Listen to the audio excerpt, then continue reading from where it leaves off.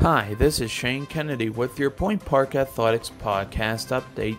The men's basketball team started their playoff run on February 24th against Asbury. The Pioneers led 36-29 at halftime. With seconds remaining in regulation, Xavier Prince hit the game-winning free throw to give the Pioneers the 71-70 victory. Sharon Shafino had 19 points in the game, Eddie Floor had 11 points, Jesse Calloway, Kyle Carrington, and Tony James each had 9 points, and James had 13 rebounds. Then on February 27th, the Pioneers played Rio Grande in the semifinals. The Pioneers led 34-32 at halftime. They fought in the second half, but they fell 74-61, which ended their season. Sharon Shafino had 20 points in the game. Both Eddie Floor and Jesse Calloway had 11 points in the game. The team made the semifinals for the first time in 5 years. The competitive dance team placed second of 4 teams at the NAIA Dance Mid-East Regionals that they hosted Friday night, February 26th at Oakland Catholic High School. The Pioneers posted a final score of 67.05, just missing their 4th Nationals appearance in a row. This was also the 3rd time in the last 4 years that they have been regional runner-up. Their next meet is April 10th at the Dance Team Union College Invitational. The competitive cheer team competed in their first Wolverine Hoosier Athletic Conference Championship. They placed 5th of 6 teams. The Pioneers posted their highest score of the year, 77.46. The baseball team started off their weekend with games on February 26th against Spring Arbor University and came away with a 6-2 win. Nick Beardsley threw a complete game, giving up no earned runs and striking out 6 over 7 innings. Joseph Renevales went 2 for 4, Ty Andrews went 1 for 3 and drove in 4 runs. Then in their second game on February 26th, the Pioneers won 20-5 over Trinity Baptist College. Cole Haru threw 5 innings, struck out 3, and Tyler Pullen threw the final 2 innings to close it out. Carlos Sanchez hit a home run along with Ty Andrews, who had 2 grand slams on the day. Danilo Leone went 2 for 4, and Antonio Carrillo went 3 for 4. Then on Saturday, February 27th, the baseball team swept a doubleheader against Trinity Baptist College. In the first game, the Pioneers pitchers threw a shutout as they won 10-0. Christian Negron threw 6 innings, striking out 6 and only surrendering 1 hit. Easton Klein had a 1-2-3-7 to complete the shutout. Luis Mojica hit a 3-run home run, and Joseph Renevales went 2 for 3 with a triple.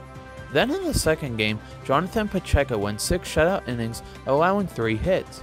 Easton Klein struck out the side in the 7th. Klein retired all 6 batters he faced on Saturday. Edwin De La Rosa had a 2-run single, Antonio Carrillo had a 2-run homer, Ed Pfluger had a pair of RBI doubles in the 6th inning, and Dylan Winsek had an RBI. The Pioneers won 15-0. Then on Sunday, February 28th, the baseball team took on number 1 Southeastern University. The Pioneers gave the number 1 team all they had as the game was tied heading to the 9th inning. Southeastern scored in the top of the 9th on an RBI single to win 3-2. Marco Quintanar threw 6 innings, striking out 5, giving up 2 runs on 6 hits. Ruben Ramirez threw the final 3 innings, giving up 1 run on 3 hits while striking out 3. Antonio Carrillo and Ed Pfluger each collected an RBI. The Pioneers kick off RSC play when they take on Asbury in a 3-game set, which starts on Friday, March 5th. Asbury is currently 9-2 on the season. The esports team swept Hofstra University 2-0. They have won 3 of their last 4 matches. Samuel Francis led the team with 23 kills, Tanner Shields had 17 kills, and Shane Winter had 11 kills. Check PointParkSports.com for when the esports team plays next. The softball team opened their season on Saturday, February 27th, when they took on number 19 Warner University. The softball team fell 21-0. Angeli Beal pitched 3 2/3 innings, giving up 14 earned runs. Mara Ignama, Alex Bondi, and Jody Frontino each had a hit. Then in their second game on Saturday, the Pioneers beat number 25 Weber International 8-7. Jada Simon threw a complete game, striking out 1 and giving up 3 earned runs on 10 hits. Maddie Horn went 2 for 4 with a run batted in. Taylor Goldstrom also went 2 for 4 with a run batted in. Jada Simon went 1 for 3 with 2 runs batted in, and Jody Frontina collected a hit and 3 RBIs. Then on Sunday, the softball team dropped both games of the doubleheader to Ave Maria University. In the first game, the Pioneers lost 10-2. Angeli Beal threw 5 innings, gave up 5 earned runs on 12 hits. Sydney Reese went 1 for 2 with a 2-run home run. Then in the second game, the Pioneers fell 9-1. Jada Simon threw 4 2/3 innings, giving up 6 earned runs on 14 hits.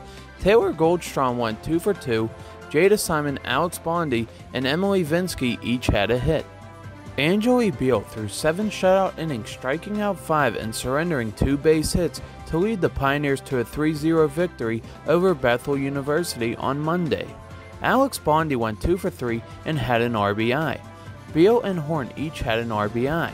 In their second game, the Pioneers fell 7-4 to Spring Arbor University. Jada Simon threw 5 innings, striking out 1, giving up 3 earned runs on 12 hits.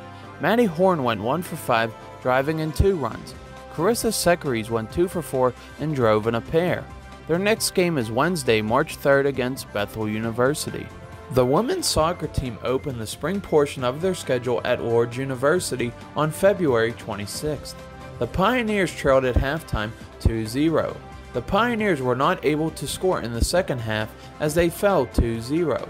They have 3 games before they get ready for the conference playoffs, which starts on April 1st. Their next game is Friday, March 5th against Grace College. Women's indoor track and field athlete Alyssa Campbell was mentioned among the NAIA Indoor Track and Field National Qualifiers announced last week. She is a national qualifier in the 3,000 meters, an event she is ranked 3rd in the nation. That is with a time of 9:50. She will compete in South Dakota March 4th through 6th for a shot at the national title and All-American honors. This has been Shane Kennedy with your Point Park Athletics podcast update.